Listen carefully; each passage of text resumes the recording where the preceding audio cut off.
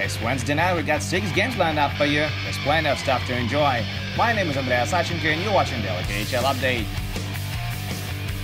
We'll go to Khabarovsk first, where Amur face Lokomotiv. The Tigers haven't beat Loko at this rink since 2014. Let's see if they can change it tonight as we go to Platinum Arena for the action.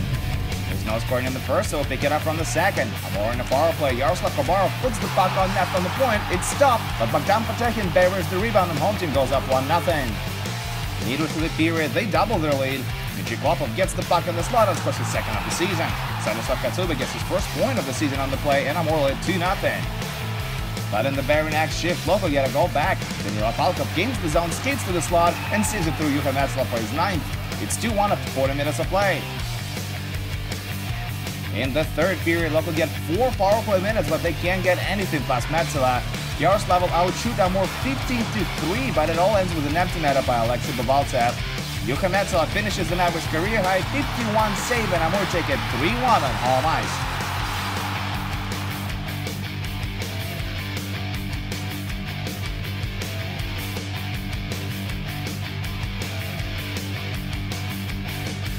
We head over to Nizhny now, where Neftekimik take on Metalurg Magnitogorsk. And Magnitogorsk gets on the board early in this one. Just 32 seconds in, Denis Kazyanov scores his second of the year with a shot from the high slot. 4.5 minutes later, Zhiga Yeglich ties it up. Yula Samsonov has a huge chunk of this shot, but the puck still squeaks into the net. Yeglich celebrates his first goal of the year. He just joined Neftekimik from Torpedo. And a few minutes later, home team grabs the lead. Dmitry Agurtsov finishes off a great passing play, while Pavel Kulikov and Alexander Brintsev pick up the assists.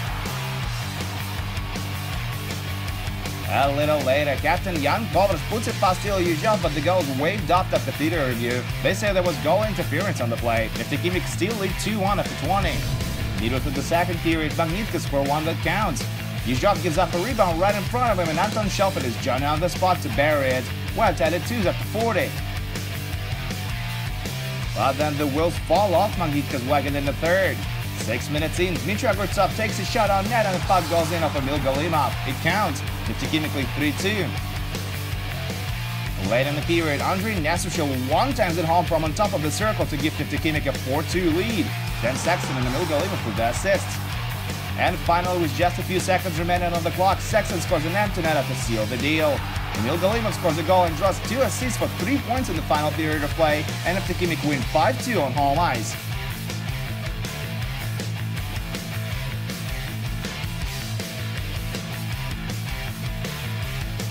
We're now in Novosibirsk, where Sibir hosts Boris for the second game of the back-to-back series. Sibir won 4-0 2 days ago, and Boris haven't won at this rink for over 4 years already.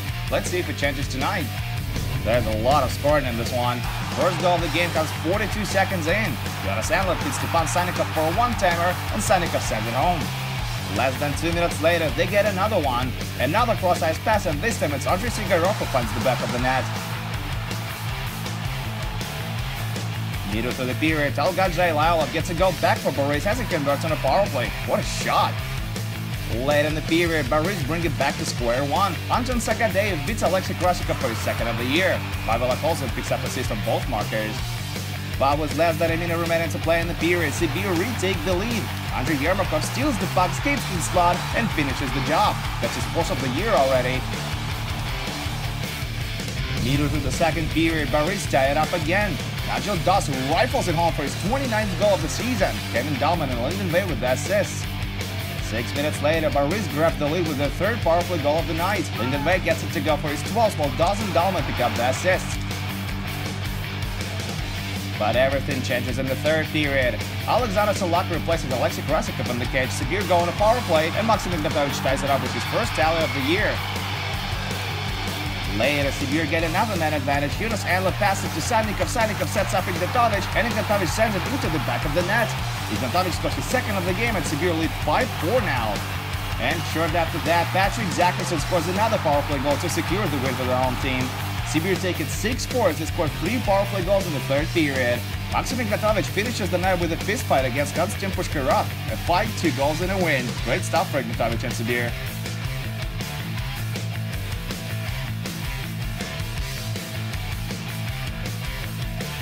We travel to Ufa now, where the Green Rivalry is on tonight. Salavat Yulayev meet Akbars.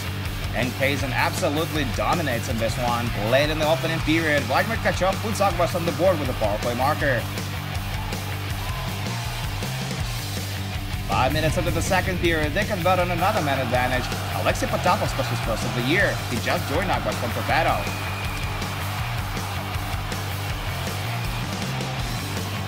Late in the period, Anton Glinkin races into the zone, slams on his brakes, and beats Ben Scrimmins to make it 3-0 Agvas after 40 minutes of play.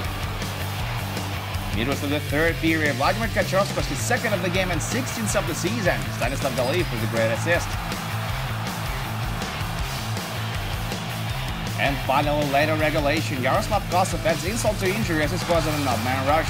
Vladimir Tkachuk picks up his third point of the night on the play, and Salvat are free to go. Emil Garipov stops 21 shots for his fourth shutout of the year, and Agvas win 5-0 on the road.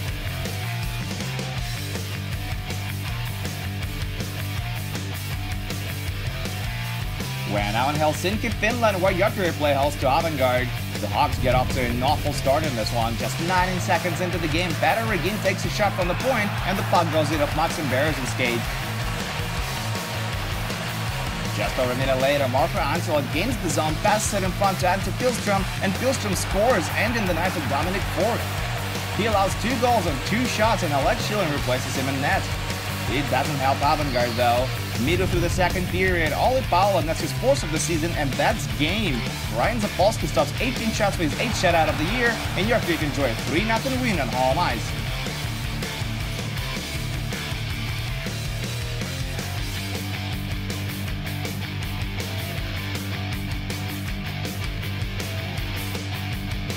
Our last game of the day takes place in Moscow, where Red Army lays them up against Sochi.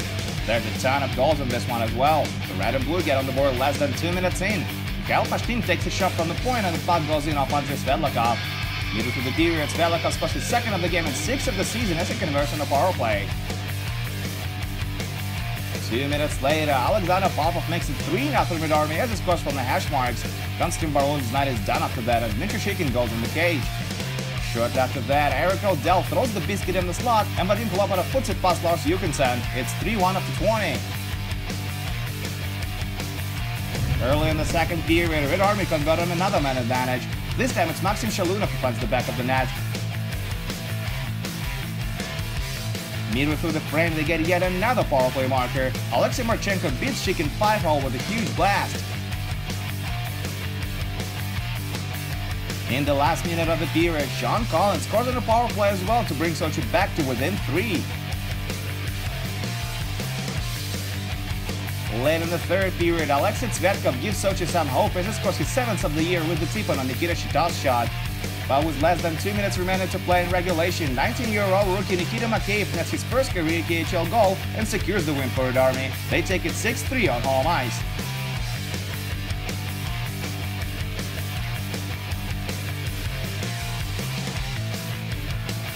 And that's it for your KHL update. Do come back tomorrow as we're going to have just one game for you on the menu. Dynamo Moscow will go up against Yugra. Hope to see you there. My name is Andrea Sachenko. Thank you guys so much for watching, and I'll see you again soon.